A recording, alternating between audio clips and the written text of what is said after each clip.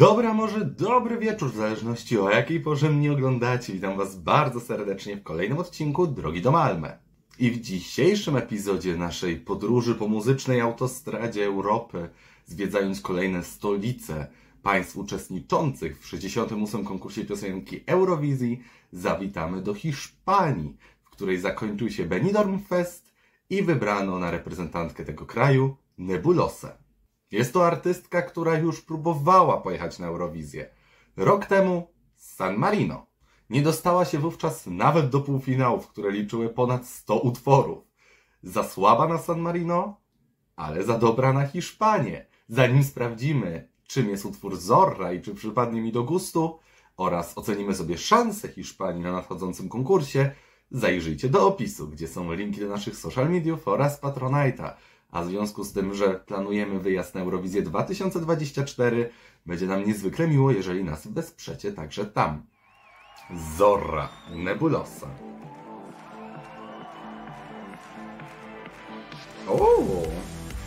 To będzie pop. Ale dicho. Yo sé que soy solo una zorra, que mi pasado te devora. Yo sé que soy la oveja negra. No, swoje lata już ma, a śpiewa nieźle naprawdę. Yo sé que no soy quien tú quieres. Entiendo que te desespere, pero esta es mi naturaleza. Cambiar por ti me da pereza. Estoy en un buen momento. Solo era cuestión de tiempo.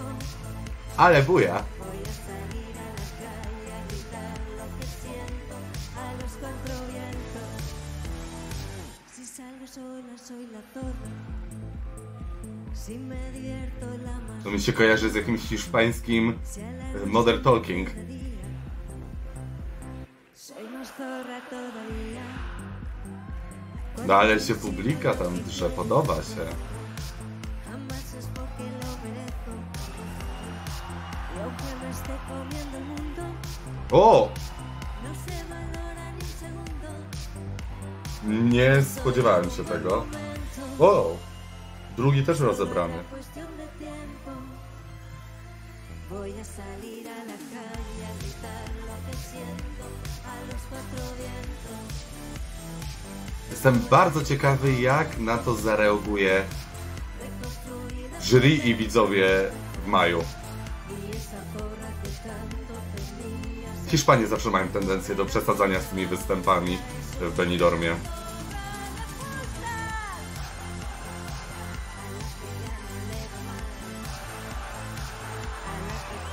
Tam się ta publika naprawdę drze, wow!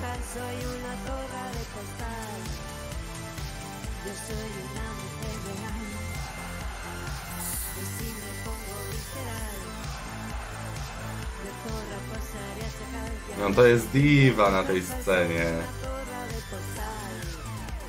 Królowa.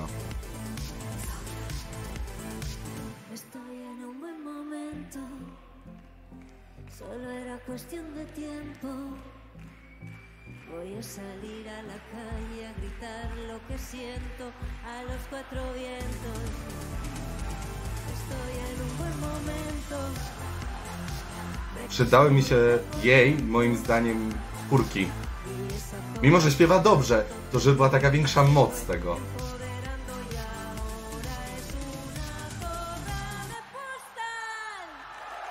Nie no, super! To będzie moje guilty pleasure z sezonu. Jak mi się to podoba, buja, cieszy, jest zapamiętywalne. Jestem niezwykle ciekawy, tak jak mówiłem, jak na to zareaguje Europa i Australia w maju w trakcie wielkiego finału Eurowizji 2024, bo jest to coś, czego Hiszpania nie wysyłała. Mieliśmy do czynienia albo z takim naprawdę bangierem w stylu Jennifer Lopez w 2022 roku. Mieliśmy do czynienia z taką artystyczną balladą Blanki Palomy, a teraz mamy zupełnie coś innego. Hiszpania się może trochę nauczyła z tego, że sztuka nie jest do końca rozumiana przez Europę, co pokazał wynik 5 punktów od telewidzów rok temu dla EAE. ten utwór no jest super, bardzo mi się podoba, on jest bardzo w moim stylu, nie ukrywam, bo ja uwielbiam takie disco lat 80., 90., a tutaj bije po prostu z tej piosenki właśnie ten vibe, ta energia. Jest jej tu bardzo dużo. Jedyne, co bym tu zmienił, to jest na pewno występ do maja. Myślę, że on jest bardzo przerysowany. Może taki był zabieg, ale jest dla mnie aż za bardzo i tutaj jest to pewna wada całości tego. Ale piosenka jest świetna. Ja już mam ochotę jej znowu posłuchać. Nie sądziłem, że Hiszpanie mogą coś takiego na Eurowizję wysłać i wybrać. A tu proszę, bardzo mnie to cieszy.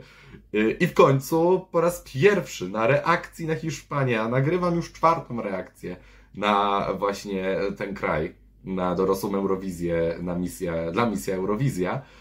W końcu mogę się nachwalić i mogę powiedzieć, że z pełnym przeświadczeniem, że coś mi się podoba. Zorra wędruje na sam szczyt mojej topki od razu, po prostu bez zastanowienia lecę ją tam umiejscowić, bo ten utwór jest dla mnie świetny. Nie wiem, jak on sobie poradzi. Myślę, że powtórki z wyniku Chanel nie będzie, ale ja tą piosenkę po prostu kocham. Zresztą ja mam dziwną relację z Hiszpanią, bo i o Chanel, i o Blance Palomie dużo dobrego nie powiedziałem, a później w maju nagle twierdziłem, że jedna i druga może wygrać. Jedna była bliżej, druga dalej.